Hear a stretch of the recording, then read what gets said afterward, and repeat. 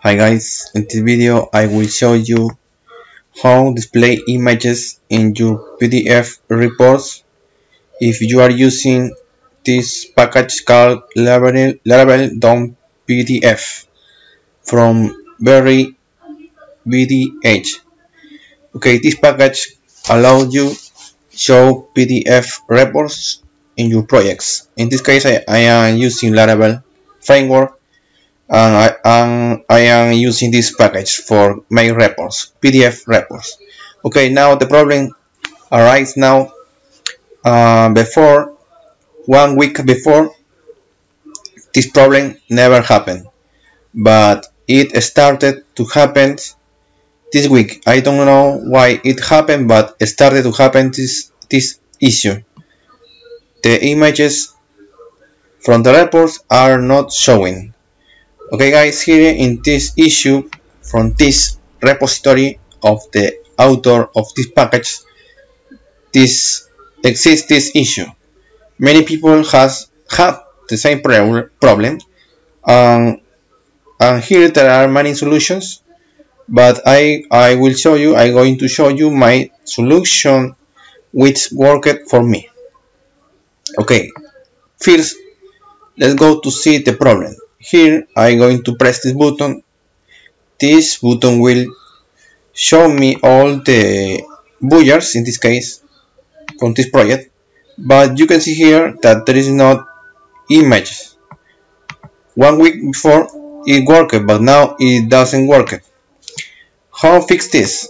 Okay, to fix this problem, go to your controller and find your method that creates the report. In this case, this is my controller, and I will go that method that creates the report. In this case, is for reports all the buyers. This report is here, export buyers. Here it is a normal configuration to create a report using dompdf. Okay, what we need to add? What you should add, guys, is this code. I will leave this code in the description, and you will need to add here, guys. Copy this code.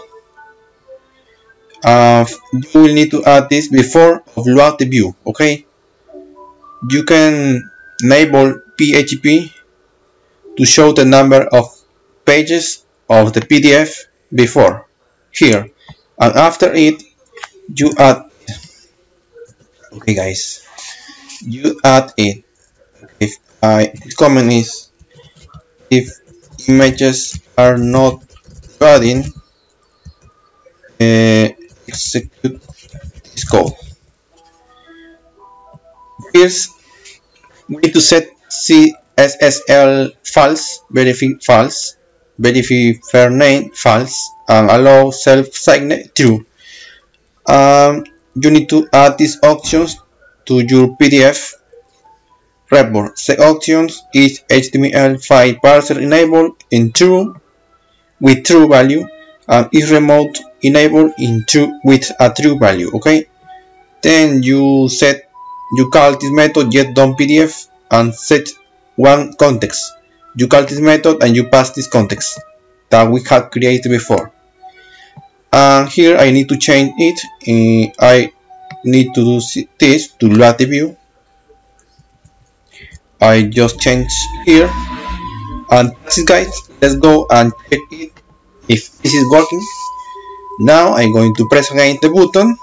You can see the report now was downloaded, and you can see, guys, that the report, the image is working.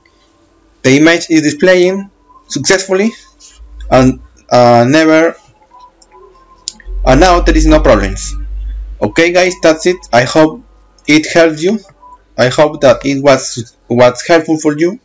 If it was helpful for you guys, don't forget to subscribe and leave your like and leave one thumbs up, please. It will help me. That's it, guys. I hope you implement this code in your project. Just add this code and that's it guys. See you soon. Ciao.